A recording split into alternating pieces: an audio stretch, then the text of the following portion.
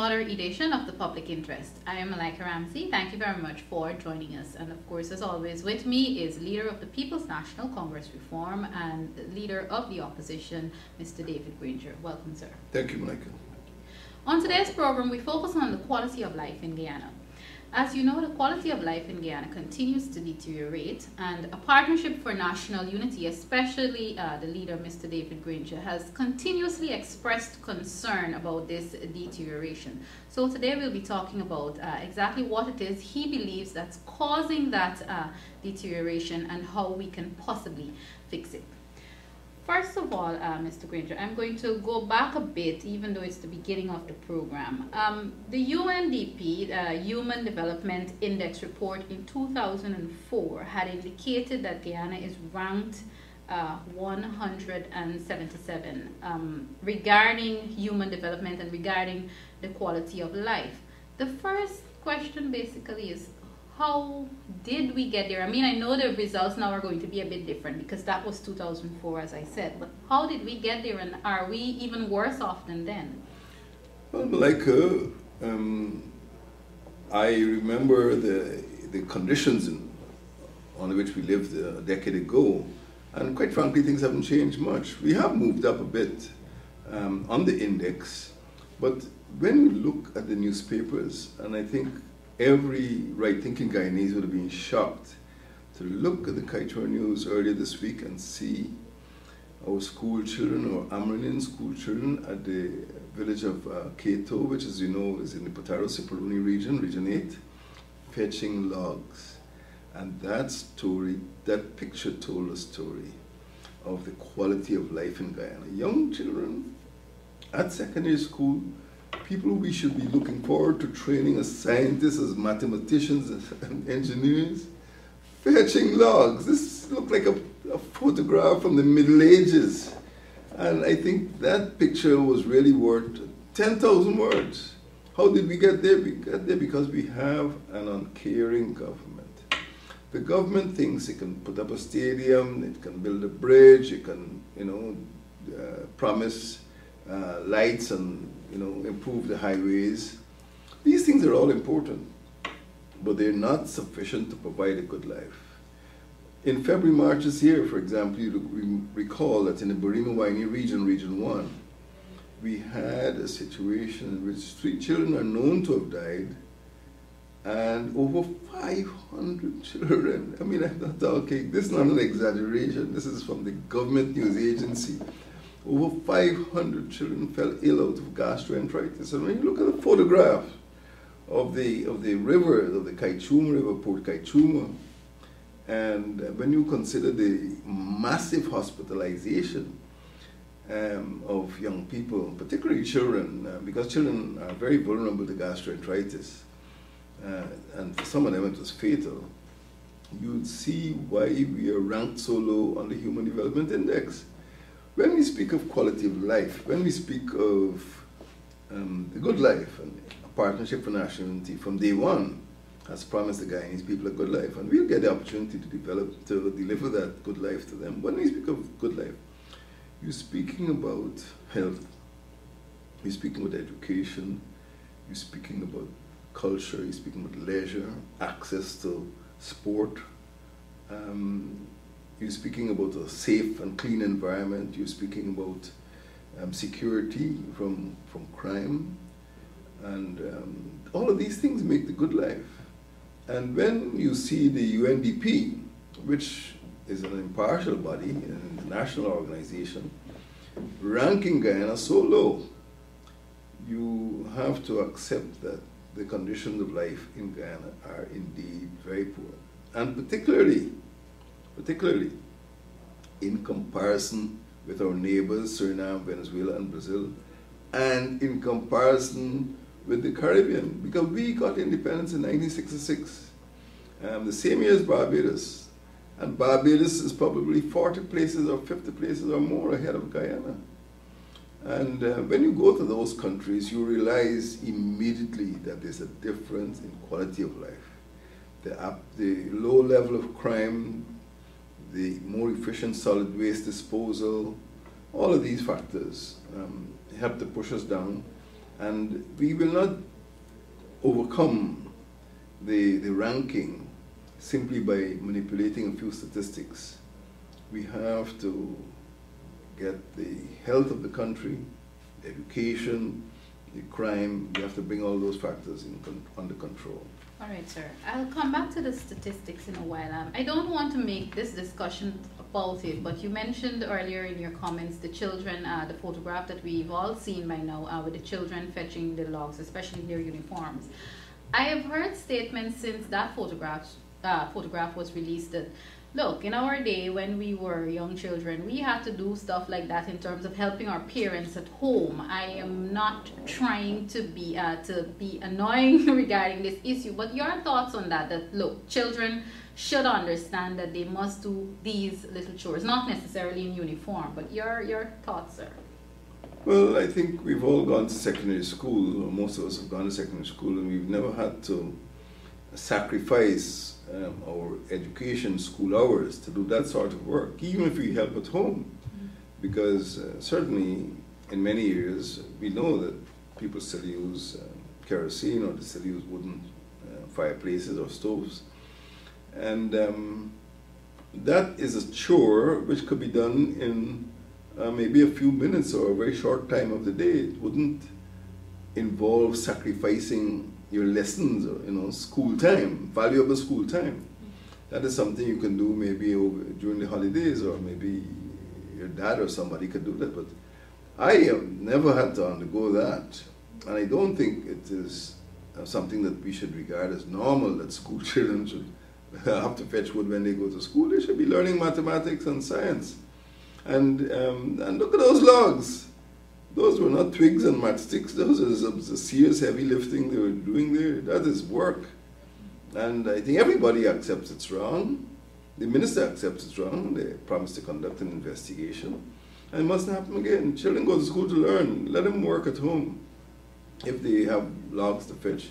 And I don't think, I've been in the hinterland, and I've never seen Amerindian children of that age carrying logs of that size any time.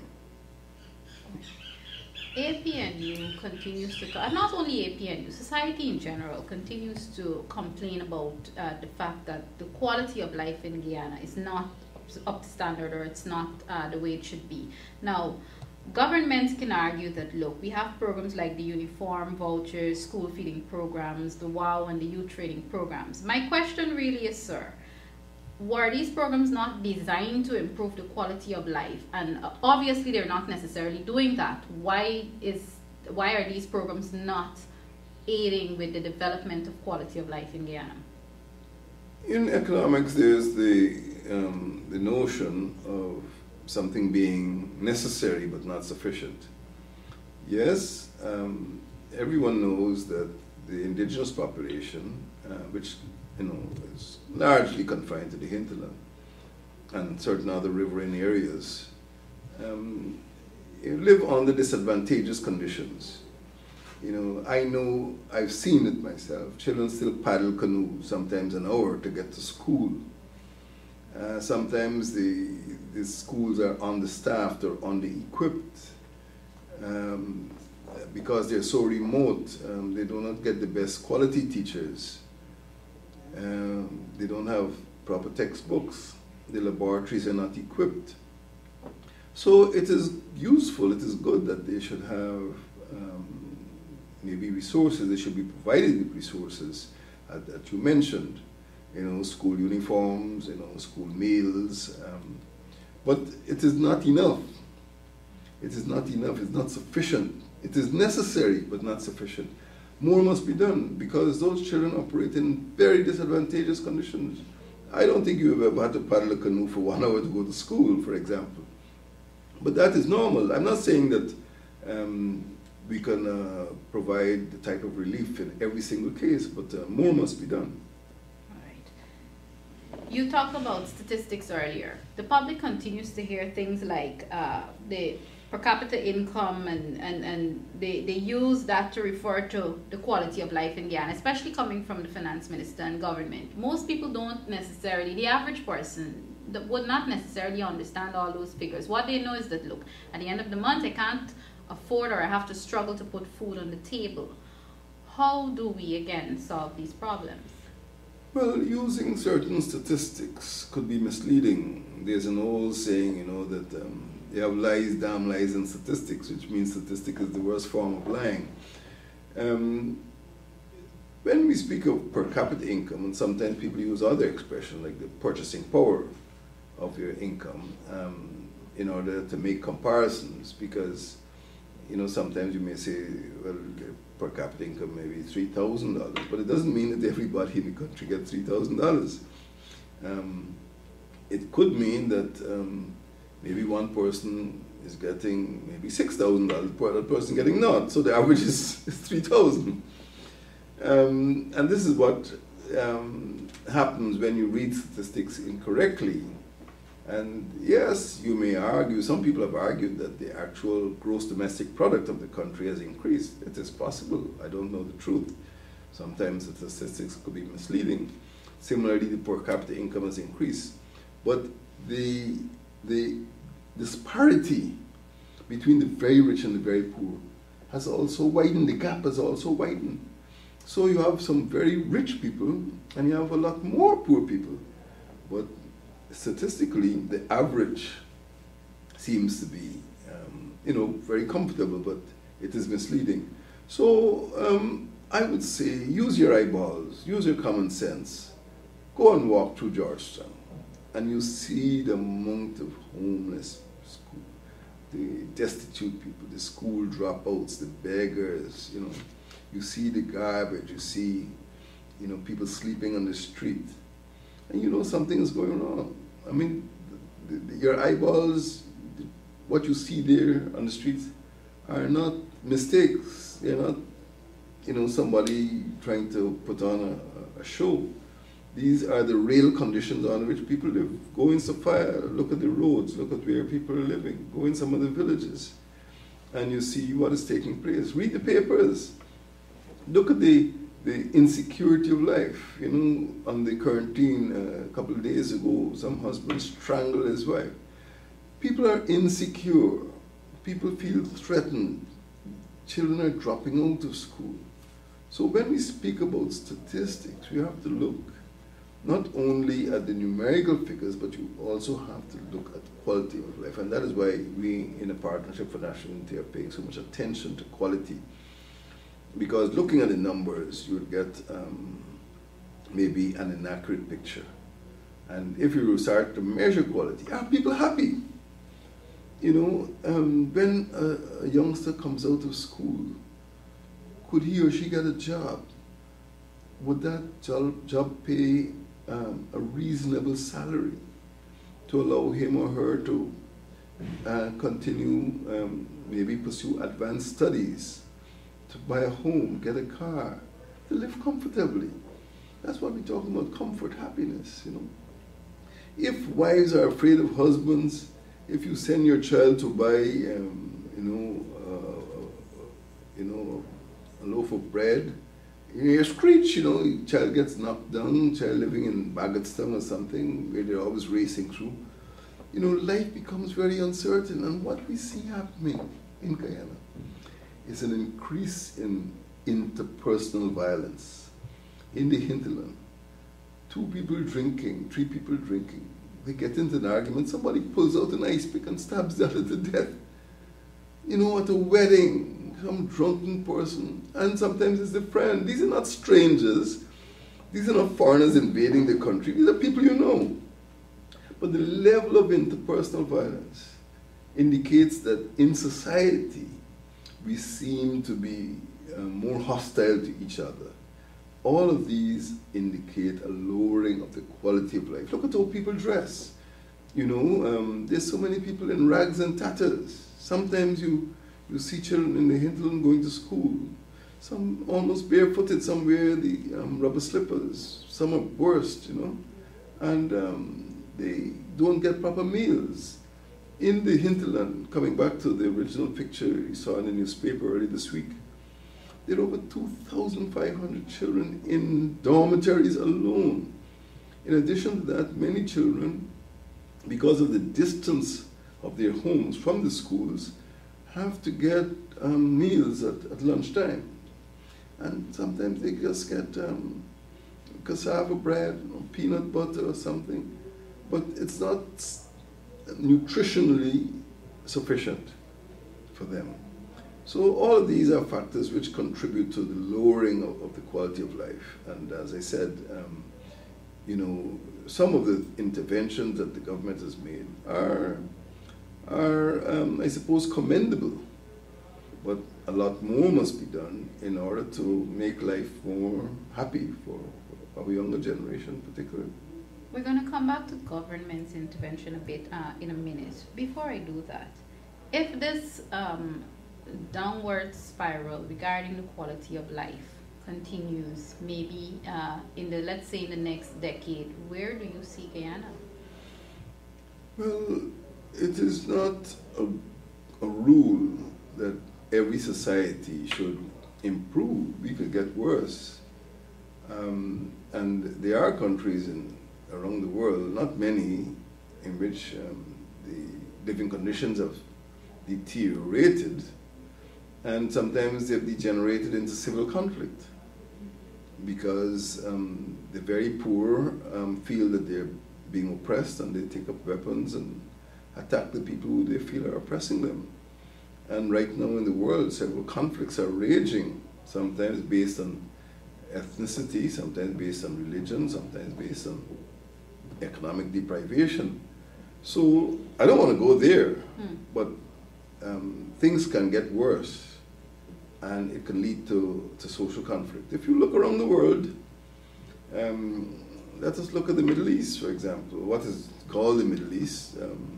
The Maghreb, that is that northern strip of North Africa, which is largely Islamic, running from Morocco to Egypt, and look at what is happening in Syria, Iraq, all the way to Central Asia to Afghanistan. There are many conflicts raging at this moment. And some of the conflicts arise out of discrimination, out of religious intolerance, and out of the fact that some people are dissatisfied with the quality of life.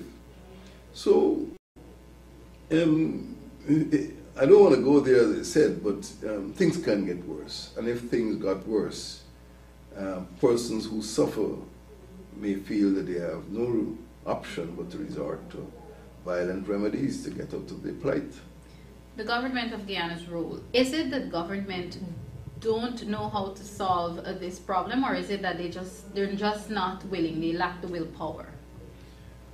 Well, the government that we have is, the executive is made up largely, well, exclusively by the People's Progressive Party, even though on the 28th of November 2011, the Alliance for Change and the Partnership for National Unity together got a majority of the voters, 175,000 roughly, as against the 166,000 by the PPP. The PPP still believes it is obliged, or it has the right, or it's entitled to run the country on its own. Now, it does not pay attention to what the opposition has been calling for, and it is my view that they run the country in the interest of a few. They run the country on a partisan basis in the interest of the PPP and a handful of their supporters. All the fat contracts go to their supporters, and that is why APNU has had to take a stand against certain big projects, and they're making a mess of the big projects. Look at what is happening at the Skeldon factory.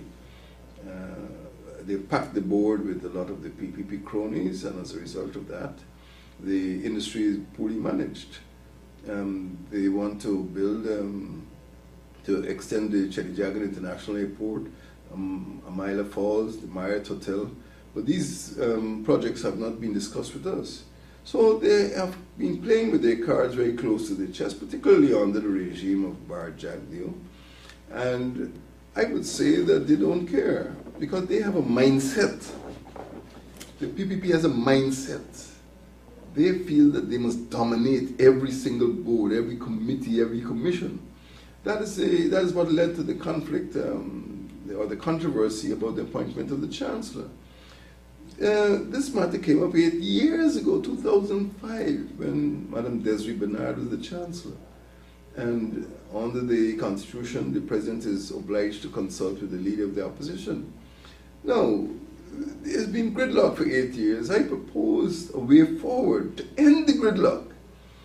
And they just want me to go there, according to Dr. Luncheon, and say yes or no. I must approve their nominee. I'm not going to do that. I'm going to say, let us give the Guyanese people a person that they feel satisfied with. Let us show them a transparent process. Let us interview all of the qualified people who are interested in the post. And let us make a selection. And then the Guyanese people can say, yes, the process was clear and transparent. I understood what happened, and I'm happy with the outcome. So what we have in Guyana is a party that has been dominating this country for the last 20 years. But its very philosophy, its very mindset, its mentality, its outlook on life is one of domination, continued domination. So you don't have to be some international spy to find out what's happening at Cato or Paramakatoi or Anai secondary schools. You can visit these places and see how children live. You can walk through the streets of Georgetown. You don't think the government knows what is happening in Georgetown with solid waste? You don't think they know about the homelessness? They've just built a home in Anvawakt in West Coast Babis, in Region 5. They've built a home for destitute people. So they know there's a problem. But they're putting plasters on the sores. Instead of solving the poverty problem, they're going to build a home and push all the poor people in the home. The whole idea is to provide employment for people.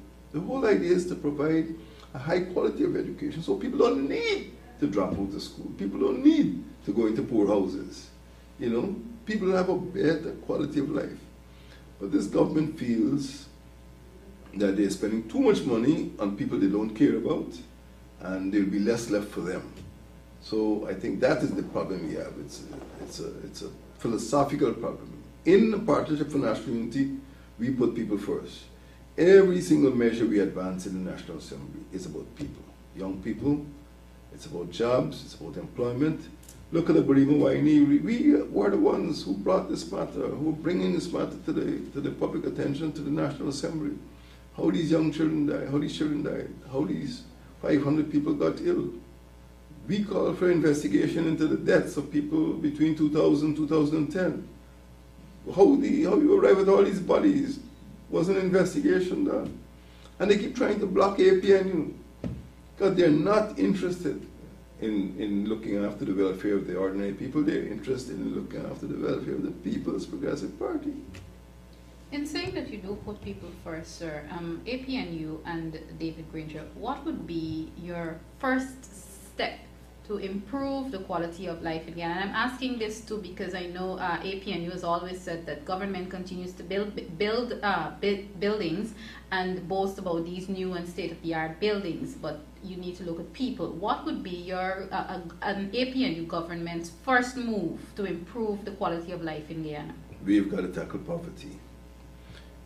We see here in Guyana what I call hereditary poverty, because there's such a large mass of poor people who cannot provide for their children, who cannot even get transport for their children to go to school, who cannot even buy school snacks, who cannot buy books and uniforms. Although some people get some assistance, many people do not get the assistance.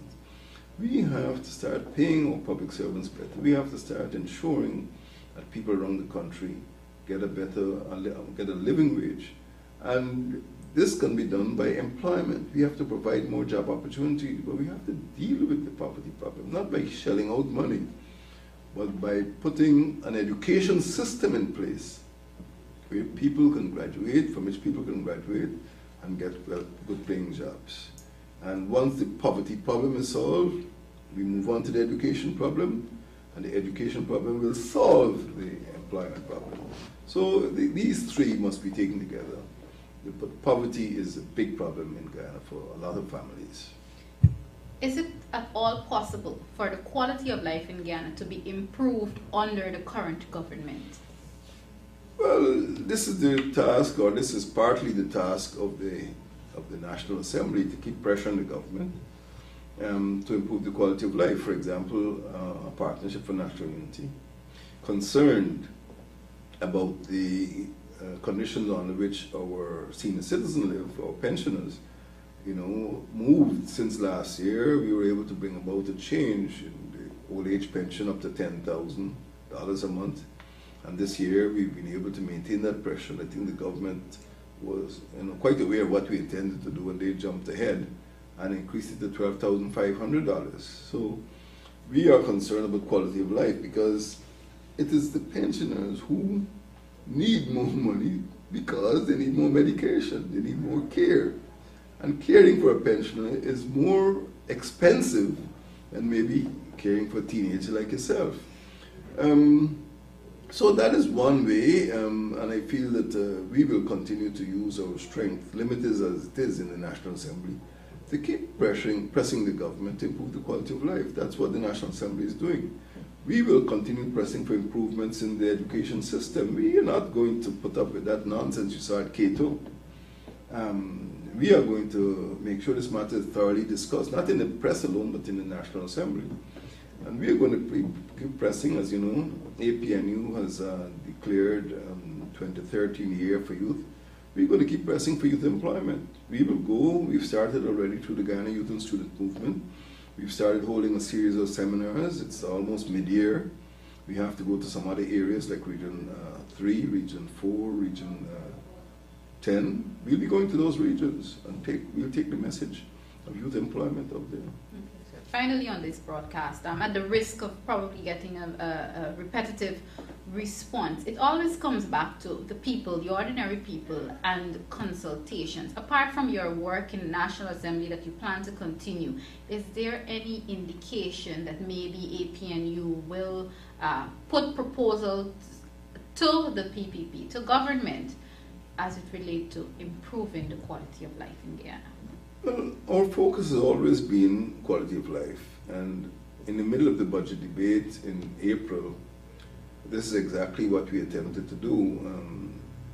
Mr. Cameron Dramjatan of the Alliance for Change and myself, we signed a letter to the President, Mr. Donald Ramattar. We did have a meeting. We had 2 meetings, and at the top of the list of points that we wanted to discuss was the question of improvement in wages for public servants and across the board increase it. They didn't agree to anything. That is why when I went to Mr. Ramattar again, I didn't carry a shopping list. I said, Mr. Ramattar, we've got to change the way we run this country. I don't see any point in coming to you with a shopping list and you saying no. But we need to understand that unless people are treated better in this country, we'll never develop. So we are now working on improving the governance, and we will continue to work in the National Assembly. If the PPP doesn't want to look at our list of matters, of items for improving, they'll have to deal with certain governance issues, and we will insist that new legislation is designed in such a way to prevent the government from dominating them. And that is one of the ways in which we will get the type of governance that will bring about higher quality of life in Guyana. So the National Assembly is key to bringing about change for the poor people of this country. Key. Thank you very much, sir. Leader of the People's National Congress Reform and Leader of the Opposition, Mr. David Granger. This has been another edition of The Public Interest. I am Malaika Ramsey. Thanks for watching.